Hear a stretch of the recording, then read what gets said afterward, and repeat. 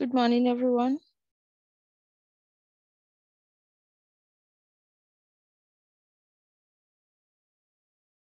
Am I muted? Can you hear me?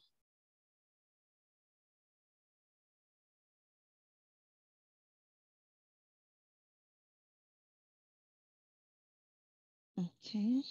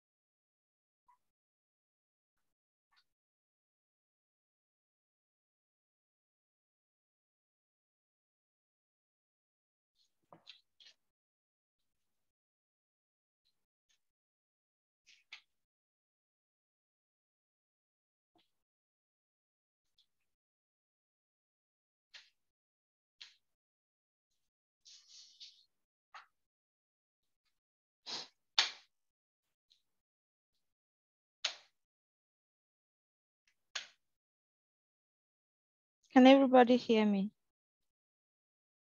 Yeah. Okay, thank you.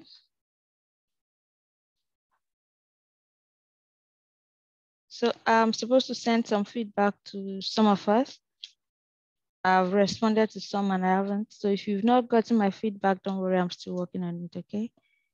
And then by this coming Wednesday, we'll be using that class I'll be in school, so you can come by to pick up any outstanding lab or assignment script that would be with me, because I try to give it out. Not every one of us has picked up ours.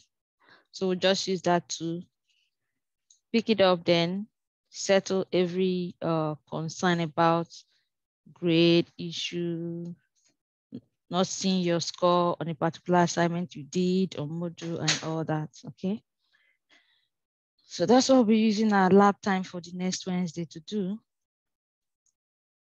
And we hope to settle everything about grade and scores before the exam. So we know that the only outstanding will be the exams, okay? So today, I want to look at the very last part of our, not the very last part, the first and the last, because on Wednesday will be the concluding class. So we're looking at the chapter 13, which is fluids, okay? And in looking at the subject fluids, we'll be focusing on other subjects such as density and pressure, okay? We'll also look at the buoyancy, which is the last lab we did. We had to do that lab and take this course because they are important, and it's because it's part of the exam question, so we had to cover it. And it's part of our scheme as well. So we're looking at pressure in liquid. We will learn about hydrostatic pressures. We'll learn when liquid is at equilibrium. We'll also look at buoyancy, which is not a new subject to us because we have done lab on it. We will learn how to find the buoyant force and apply the Archimedes principle to floating objects. We may not look at the very last part, which is the circulatory system. So we'll just leave that out. Otherwise, it would have been that we'll look at the circulatory system, and because we just want to cut down on the load and not make you read what really is not part of your exam. But it's important for knowledge sake to see how that pressure, density, And the principle we know about fluid applies to the dynamics of the circulatory system of the human body. Actually, this is the physics of the biological sciences. It's so interesting. At your spare, you can read it up. It's just 3 pages of your test. So our goal will be to understand the static and dynamic properties of fluid. Okay. Although our examples will be taken in this course on this topic is focusing on the static, but we will just make mention of the dynamic property of fluids. So you take note of that when we do mention that. So we'll begin our class today by looking at fluids and density. None of this is a new term to us. We have seen density, we have measured density in the lab, we have calculated it theoretically for some objects, but we'll just look at it again briefly. So a fluid is simply a substance that flows. Whenever we talk about fluid, we are referring to substance that flow. And because it flows, it takes the shape of the container you put it in. It takes any form of that container that is inside. And so we define fluid to be both gas and liquid. Okay, so it's not just liquid that is fluid. We regard gases as fluid as well because they flow. All right. So, but in looking at both gases and fluid, the similarities is more important to us than the differences. Okay. We also know that fluid is dynamic in the such that it is incompressible, unlike the gas. So we'll also look at that dynamics of the fluid as well and factor it in our discourse of the fluid and density property. Okay. Although the molecules of fluids are closely packed and incompressible, that does not mean they are not rubbing off on each other or exerting a kind of collision with one another.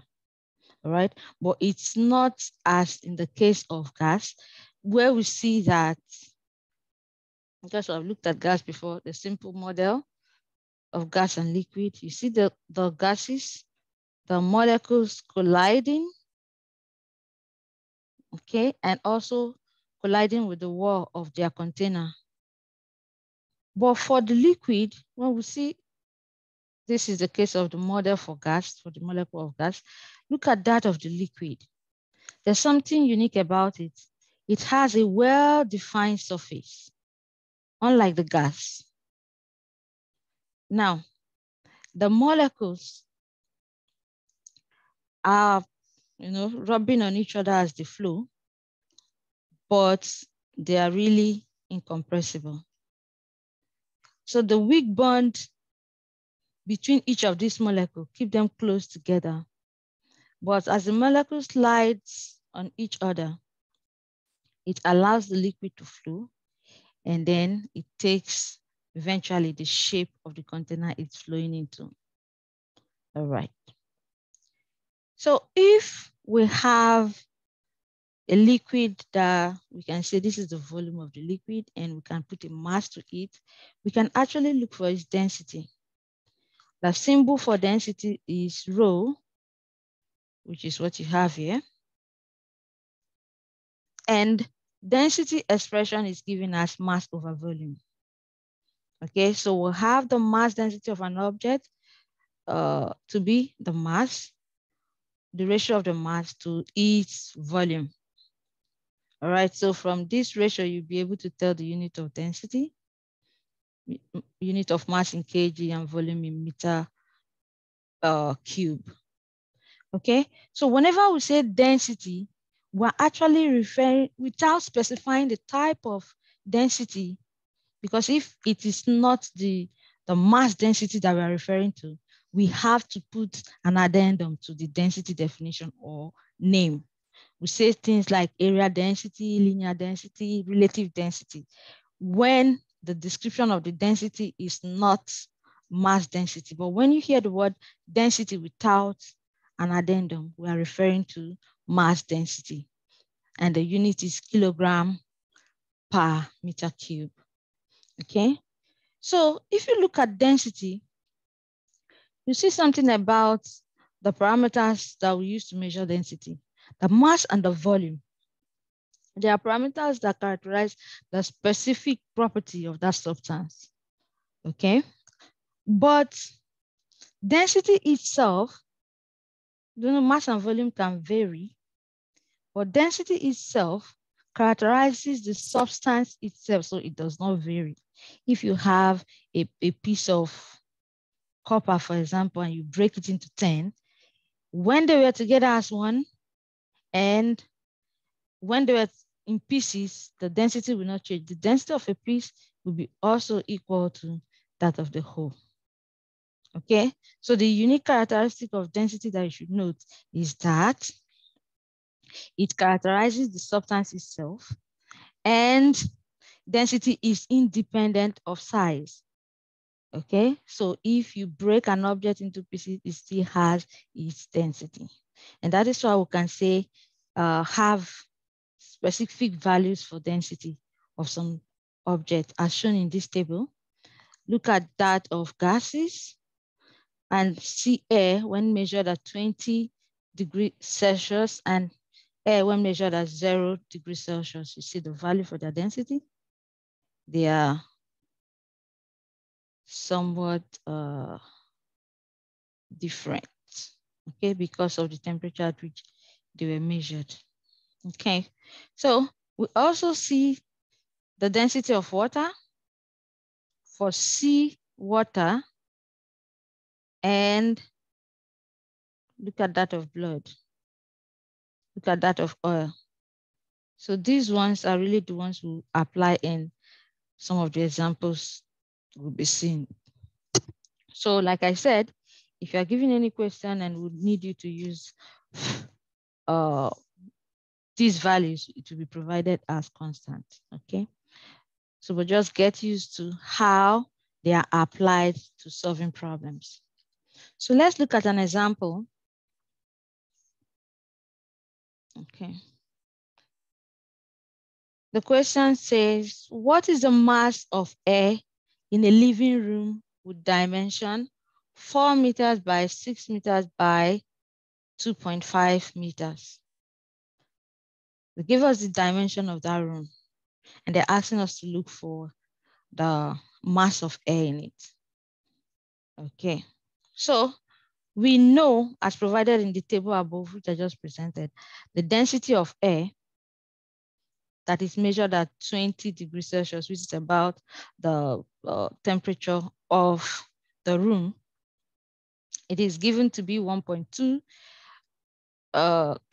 kilogram per meter cube. That is the density of air at that temperature.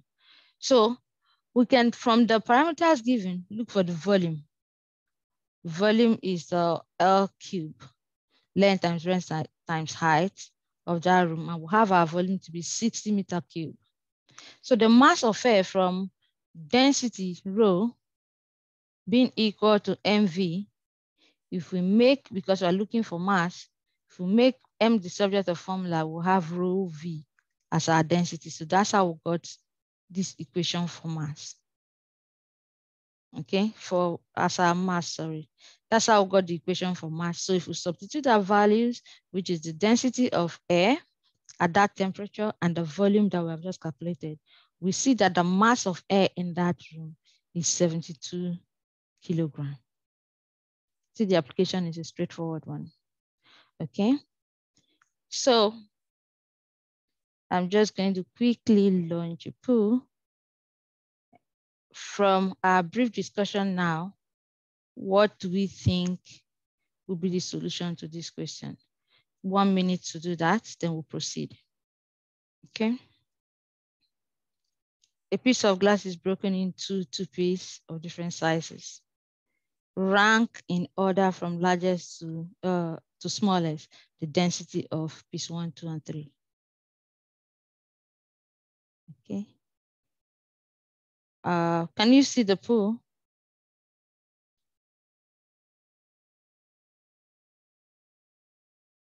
Yeah, we're good. Okay. I'm still expecting 3 persons to respond.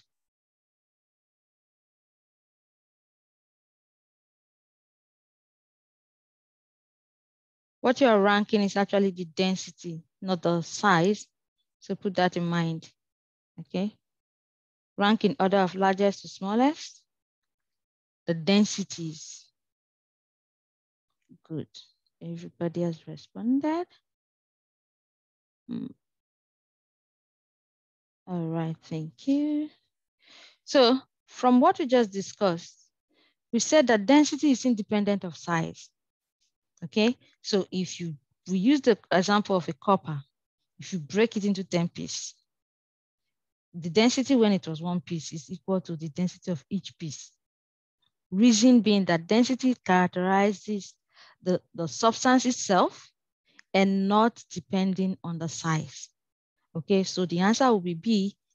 1 will be equal to 2 will be equal to 3. No matter how further you split this into, their density will just remain the same. So that is one thing about density that I don't want you to forget. Okay. So we'll move to another aspect of our discuss today, which is pressure. We have seen pressure briefly in our chapter 12. And we define pressure to be what? Force per unit area. Okay. And we gave an analogy of how the pressure, we use gas in our discussion in chapter 12. But here we're going to see how it applies to fluids. And by saying fluid, it means we are just including liquid in that discussion, okay? Because a gas is also a fluid. It means we're just applying the dynamics for fluid to the discussion of pressure, because we have seen it for gas. We just want to see how it applies in fluid like liquid, okay? So we said that in our description in chapter 12, that the force will act at certain area. Okay, so let's see in this figure that is before us, the fluid in a container. There will be pressure in that container such that the force will be pushing to some areas of that container everywhere on that contact surface. There will be a force pressing against certain area of that container. So if we pick a molecule of fluid, we'll be able to define an area to where the force is pushing on the container walls. Okay. So the definition of our pressure still holds, and the unit for pressure is simply Pascal. And 1 Pascal means 1 Newton for force and area meter cube.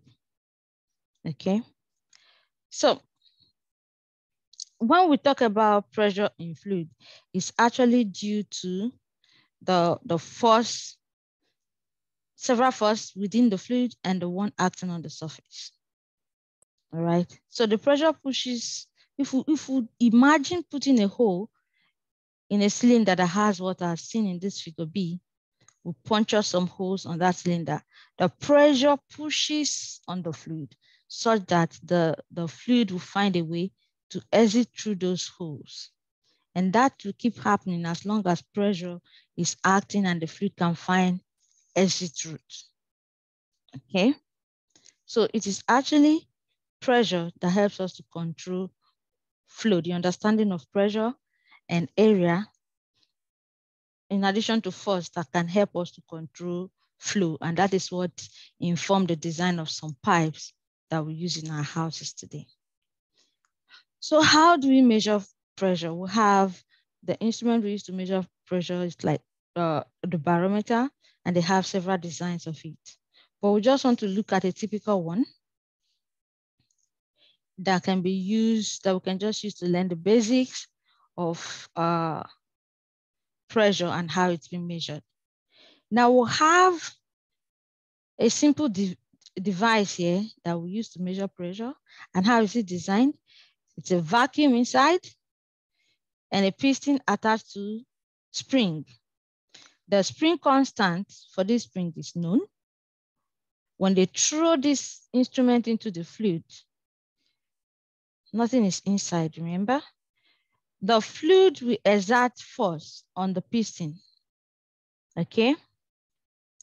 The piston area is defined. So you know the area, you know the spring constant.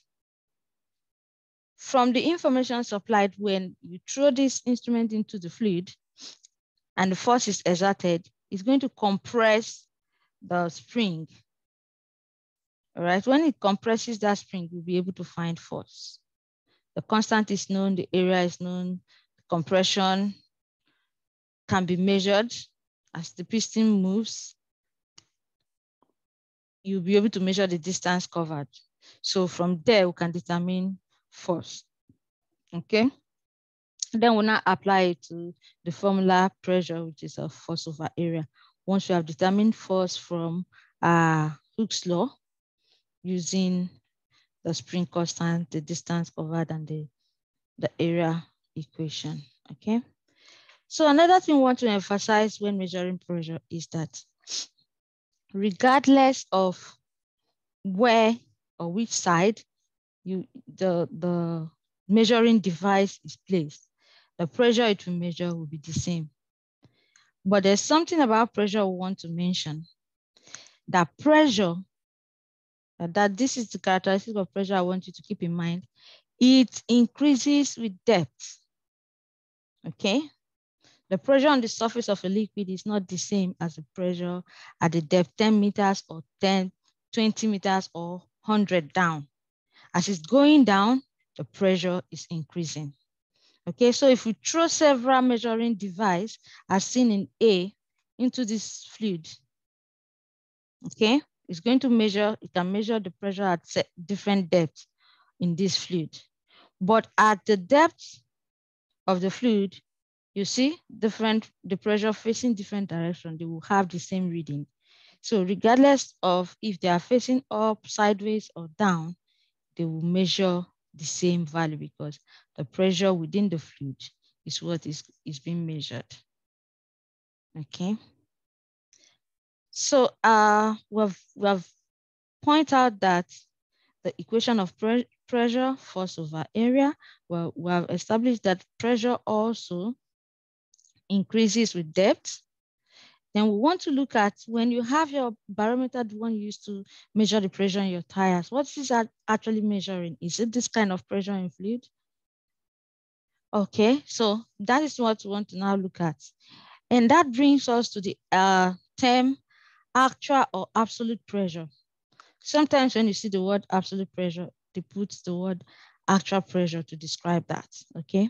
And simply actual pressure, they are pressure reading where the values start from absolute zero, okay? It's starting from zero, the start point. Once you start measuring, is zero. So we'll have some instrument that measures absolute pressure, and we'll have the regular one, which we call the gauge pressure, the one you use for your tires. And what the gauge pressure actually measures is not the absolute pressure. And that's why it has the name gauge pressure. It's measuring, its start point is not zero. That's one of the differences. It's starting from the atmospheric pressure. Okay, so we'll have atmospheric pressure, absolute pressure, and gauge pressure. We have seen that the absolute pressure, which is actual pressure, starts from zero. It is the pressure you measure in a complete or perfect vacuum. While the atmospheric pressure is the pressure of the gas or in the air, in the atmosphere around us, which varies. And because of this variation, we compute the pressure we measure with our barometer regularly from this. And that is giving us the P, which is the pressure gauge, is equal to the actual pressure minus the atmospheric pressure. Atmospheric pressure. So this is what the pressure gauge is measuring. So the difference between the three is clear. This one is the measurement in the perfect vacuum, in air, and for your gauge system. Okay. So just to point out the difference between those two. And also we have that one atmospheric pressure is given to be one, with in subtext we just put 101 kilopascal, but the full value is actually 101,300 pascal, that is 101,300 pascal. Okay. So let's look at pressure in fluid. We have said some general things about pressure. We have seen pressure in fluid establishing that it's increasing with depth. So let's see how that applies. Now let's imagine, as we see in this figure, a container filled with water. We now have another tube or cylinder filled also with water, or say the same fluid, placed inside. So you have the big one and you have the small one here. The depth of that small one is defined as D. We see that the fluid floats, or it's not touching the base of that water, because we have another force that is acting on it, that is pushing it forward. And the force acting on it, pushing it forward, is because the force at this depth is higher than the force at this depth. Okay, so it's going to push it up. All right. So for this fluid, we have on the surface, the atmosphere will act on it. We'll take that as P naught, that is pressure from the atmosphere, and the area of the tube being defined. So we'll have A, okay? Then the pressure from the base acting on it, pushing it forward, product of A, P, and area, all right? So if we do, we look at critically this, we'll see that the fluid, as it is right now, it's in static equilibrium. And that gives us an information about the forces that will be acting on this fluid, giving the idea of the basic principle of how forces are distributed within fluid, just what pressure force that we saw earlier are distributed within fluids. So we want to see how we can measure this at depth D. If we do the free body diagram, this force is acting on this side and this is acting on this side, so they cancel out. And that is why it's not showing in our free body diagram. So we'll have the force acting upward, which is the PA, the one pushing the fluid, causing it to float, and then the weight of the fluid acting downward, and the surface pressure area acting on the surface also acting downwards. So if we use the principle that for static equilibrium system, the net force is equal to 0. If we apply it, it simply means the force acting down balances with the force acting up. That is what we mean by net force is equal to 0. So if we bring out our forces, we see the force acting up as the pressure and area for up being equal to, is going to balance with these two, this plus this. All right. So from the information given, pressure, we're working towards pressure. Pressure is mass over V, okay? We can actually determine our V as the area times the distance. That will already give us the L cube for volume. So area in this, volume in this case is area times the distance D. The area is given, for multiply with the distance, we'll get the volume.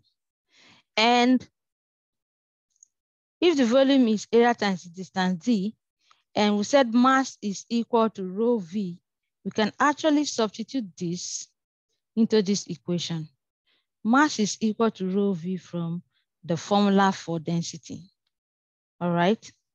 So if we put this into the equation for volume, mass becomes equal to rho, which is density, times area times distance, D, or depth, D. Therefore, if you put that straight out into this equation, this mass, put it here, you will have PA equal to P naught A.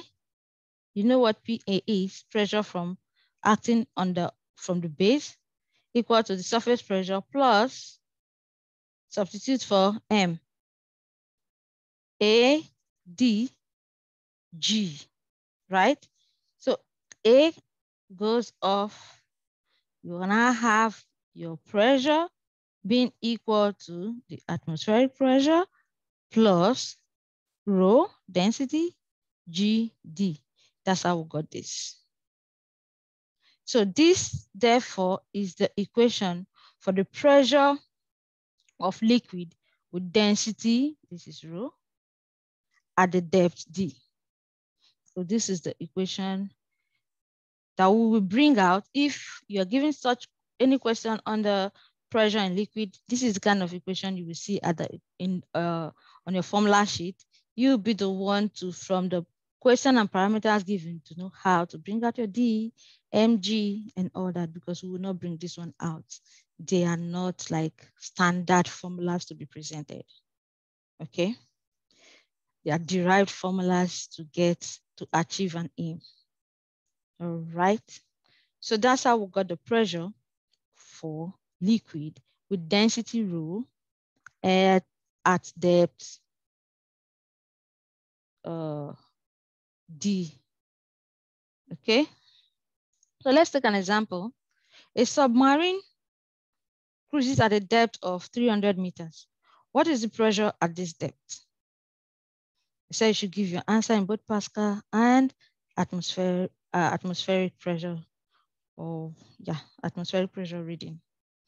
So the P naught is the atmospheric pressure on the surface, which is given as 101 kilopascal.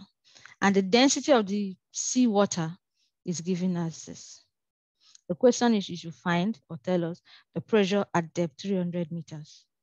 So the pressure at depth 300 meters is going to vary from the pressure at depth 100, because we said pressure actually increases with depth.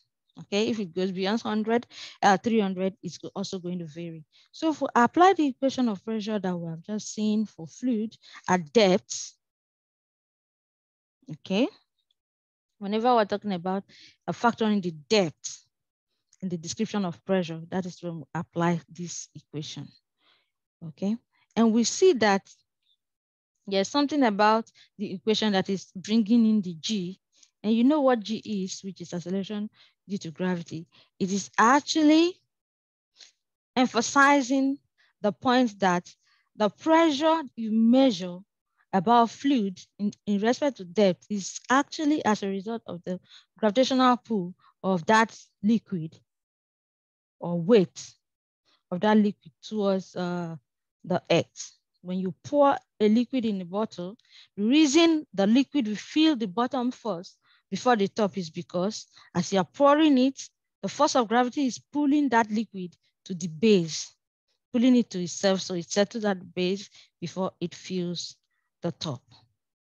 Okay, so that is what that G is emphasizing in that equation. So applying the equation directly, we'll have the P naught as a standard value provided to us in the question.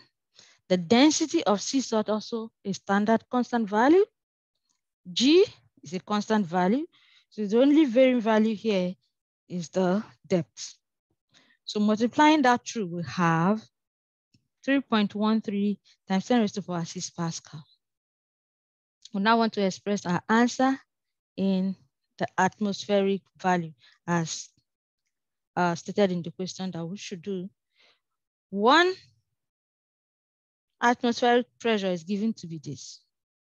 Okay, so this will now be 1 atmospheric pressure divided by the standard value of atmospheric pressure in Pascal. Okay, so this over this is eventually what we'll get, this over Pascal atmospheric value, to have 30.9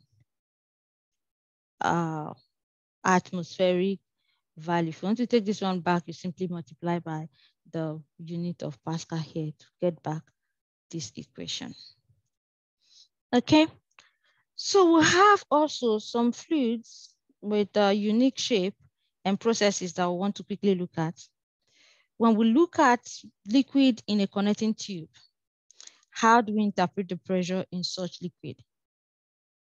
For connecting tube, we see that when you pour, you have a fluid that with 2 open ends. You're pouring liquid on one side. The liquid keeps flowing until when you're done pouring, it flows back and balances such that they will maintain the same level. Okay, so they have the same distance and they maintain the same level. So the connected liquid will be in hydrostatic equilibrium. So raises to the same height. And at that point, we'll have the pressure in one to be equal to the pressure in the other one. Now, if we have liquid of different shapes, the first one looks like they have the same shape, but different sizes, the cylinder. What happens when you have a connecting fluid, a connecting tube with different shape, just like we have here, like a cone and a cylinder? The same thing will happen. You keep pouring it, and you're done pouring, it comes to a point that the level, they will be the same. They will rise up and adjust to be the same height. The pressure at the point, or the same horizontal point, will be equal as well. Now, this applies for liquid, uniform liquid, that's liquid of the same density. If we have a mixture of liquid or with different density, a different approach applies. Okay, so let's see an example. For the case where the example we're taking is one where we have the side of the bent tube is sealed. Okay, so having established that the pressure at the same point of the liquid is equal, we'll apply that to solving our problem. So water fills the tube as shown in this figure. What is the pressure at the top of the closed tube here? What is the pressure here? So to solve this problem, they gave us this is 100 and this is 40. So the difference between this place is what? 60 cm. All right. Take note of the unit, 60 cm. So if, as we've been given in our standard values, that the 1 atmospheric pressure is 101 kilopascal. So to solve this, we know that the pressure here and here will be equal. And the question is saying, what is the pressure at the top of the closed tube? That means the pressure on this, that is the pressure that will be at the top of this closed fluid. So at point of 40 cm, the bottom, that's on the open part, they'll have the same pressure, but we'll have that the fluid on top of 40 is 60. So if we convert our 60 cm to meter, we'll have 0.60 meters. That's this value, okay? So if we apply that to, because the pressure is about a depth pressure calculation, to the standard equation, we have all the parameters are constant. For water, to specify it as water that's filling it, this is the density of water. This is constant, this is constant.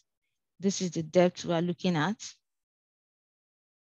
So multiplying that out, we'll have the value in Pascal and in Pascal and in atmospheric pressure reading. So the pressure acting on this is the pressure at this depth, okay? So calculating that, we'll have 1.06 atmospheric reading. So if you leave your answer in Pascal or atmospheric reading, you will have your full score. So we have been saying Pascal. Let's look at Pascal's principle. What does Pascal have to say about the description of pressure that we have been talking about? Pascal's principle says if the pressure at one point in an incompressible fluid is changed, the pressure at every other point in that fluid will also change by the same, not the word, the same amount. So Pascal's principle is simply saying the pressure in the fluid, an incompressible fluid, is uniform, is the same, okay? It can vary with depth, but when you look at the ratio, it will be the same. So let's look at another example. We mentioned earlier that when we see different fluids of different density filling in a tube or being filled with a tube, bent or straight, we will have a kind of different distribution of pressure in such fluids. So this example will just emphasize that principle for us, and we'll progress to discussing the next thing, which is buoyancy. So we'll have the U-tube shape image here. We'll fill it with water and oil. Water is heavier than oil, so they don't mix. Oil will eventually float on top water, okay? So the height of the oil above the point where the two fluids touches each other is 75. You can see that. While the height of the closed end of the tube above the point here is 25. What is the gauge pressure at the close? You see, they emphasize gauge pressure. And I gave you the formula for gauge pressure, right? Which is equal to minus the atmospheric pressure. Actual pressure, if you remember that diagram, you should know. Actual pressure minus. Okay, we will look at that and see also how we'll use the standard pressure of equation to achieve that. So look very closely at this diagram. At this point, we said they are the same. See, this side is the same fluid. They will have the same pressure, okay? But at this point, it's not going to be the same. Why? The pressure of oil is different from that of water. So that principle here will not apply at these 2 points. Okay, so this is what we're going to look at to do our calculation. It simply means that the pressure here at this distance is equal to this one. That is the pressure that can rest on top of these two fluids. Because this one is lighter, you see it covers a higher volume. It appears to cover a higher volume, but the pressure is the same because their density varies. So that's why they vary in height in that tube. So how do we solve this problem? The pressure at the point 1 will have 75 cm, this one, below this end. If we use the first, we solve the pressure at this point, the standard equation of the pressure at a depth to calculate it, substituting directly with all the constants given, okay? The depth above will tell us the pressure here. We'll have P1 to be 1 atmospheric pressure plus 662 Pascal here.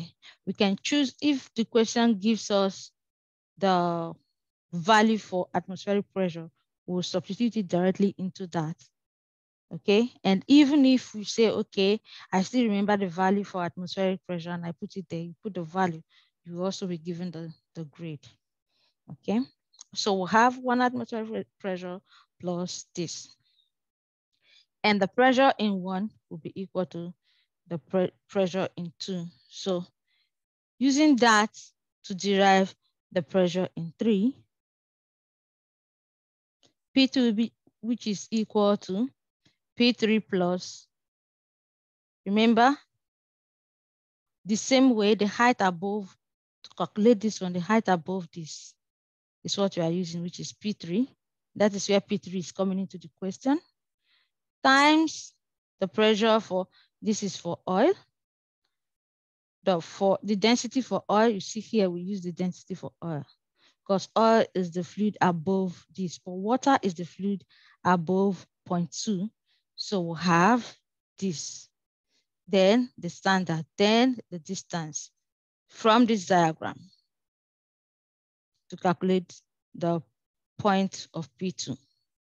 But what we've already known that the point of P2 is equal to point of P1 because they are the same fluid at this point. So we equate this to determine our P3. All right. So equating those two that we have just derived, we can determine our P3. So it becomes P2 minus being equal to P1 minus this. P2, this is our value for P1, and this is for P2. So P3 came into the expression. And if we make the P3 the subject of formula, we have that this is equal to P1 minus 2,450 Pascal. And we express that also in 1 atmospheric pressure times. If I write it out, let me write it out so that you see what we did. Equating 1 ATM plus 6620 being equal to P3 plus 2,450. That is what we did. If you make this one the subject of formula, this will come here. So you have 1 plus this minus this. That is what you see here. Okay. So if you solve that out, this minus this will give you this value, and we'll bring this one down. This is now our P3. So remember the question is saying you should look for what? The gauge pressure. So we'll know the value on our P3. So the gauge pressure at P3 for the closed end of the tube is simply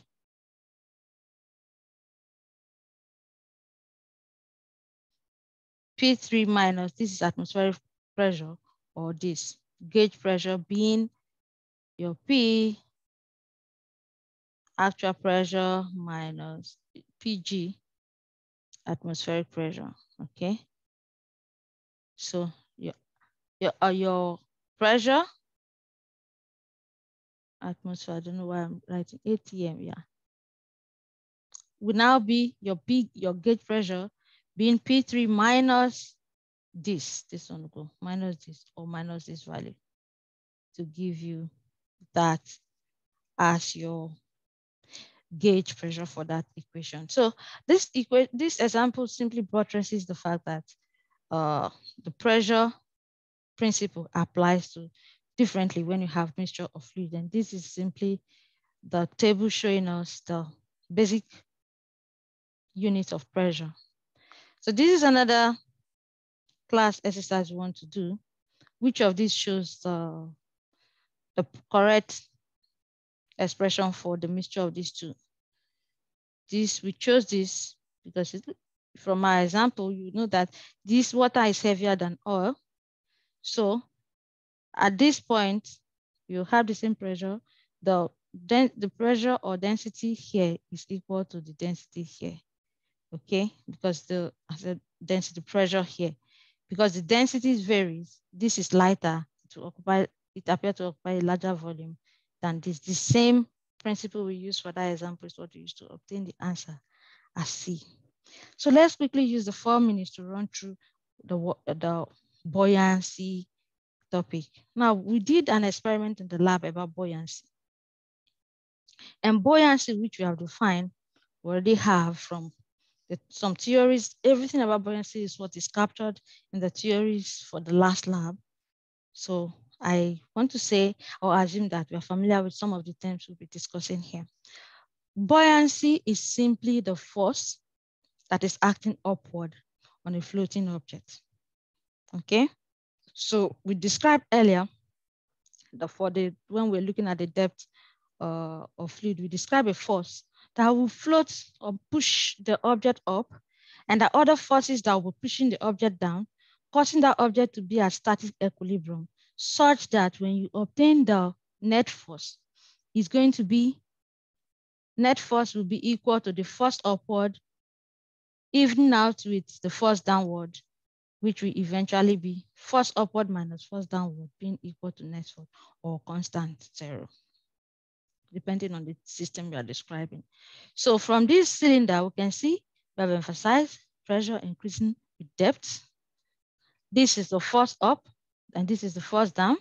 The net force acts in the direction of the object is floating, so the net force is acting upward. So net force, therefore, is what we refer to as buoyant force. The net force, which is the force that is pushing upward and causing that object to float, is referred to as buoyant force. So the net force from this representation is our buoyant force. Net force equal to buoyant force. So for buoyant force, we will see that the upward force must be greater than the downward force, such that when you take all this one to the side, they will be equal to 0, a constant, or the system balances out. Okay, so we should note that this is as a result of the higher pressure that exists at the bottom of a fluid. It tends to push every object that is thrown into it upward, but some object has the potential to overcome that, and they sink instead of floating. Now, Archimedes captured this perfectly, and that is how we use the word Archimedes principle to describe the process of buoyancy. And Archimedes principle says a fluid exerts an upward buoyant force. By now, you know what a buoyant force is. Force such that the force upward is greater than that which is acting downwards. So a fluid exerts an buoyant force FB on an object immersed or floating on the fluid. The magnitude of the buoyant force is equal to the weight. Remember, weight. We're not saying volume. Most of you confuse this for volume. It's not volume. The magnitude of the buoyant force equal to the weight of the fluid displaced by the object. Weight of the fluid displaced by the object. Okay? So when you displace a volume of fluid, that volume that is displaced is equal to the weight of the fluid. So we'll have the buoyant force matching the expression FB being equal to weight of object.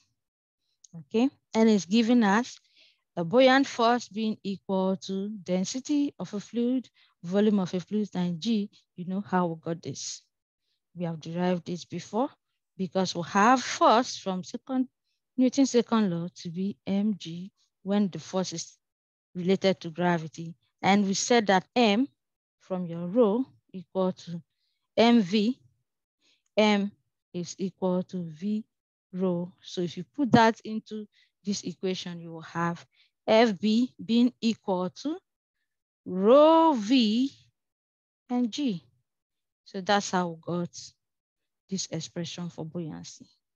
And I told you it will always carry the g to show that the force of gravity is acting on it. So we'll have an example here that is straightforward I'd like you to look at. That's why we included it here, so you just look through.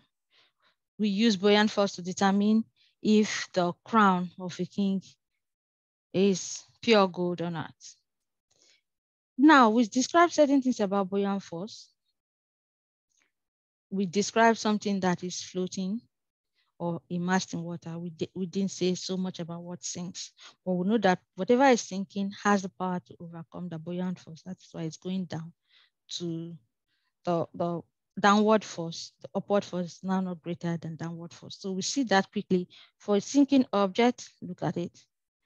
The average force going down is greater than the one going up, so it will sink. For a floating object, the one going up is greater than the one going down, so it will float. So for an object with natural buoyancy, it's submerged, but it's also floating. So you will have the average density being equal of the object being equal to that of the fluid. Okay, and we want to emphasize that this principle applies to objects with a uniform density. So it applies a uniform shape. Okay, so if we have a non-uniform composition of objects with varying density and shape, we will apply a different method to solving that. And that is what we see in your boats and balloons. They have varying shape, and we will use that basic principle that says the weight of the displaced water balances with the weight of the object. So we see the different buoyancy force for the displaced water. Okay, so that's basically the summary of fluid, its pressure, and buoyancy, force acting upward and downward. Are we good? If you have any comments, you know how to reach me through email, post on chat or module, so we can schedule to meet to explain basic principle concerning this. Okay. Hello, is anyone there, or I'm just talking to myself? Yes, we hear you. Okay, all right. So enjoy your day. See you on Wednesday. Bye-bye. Bye. Have a great day.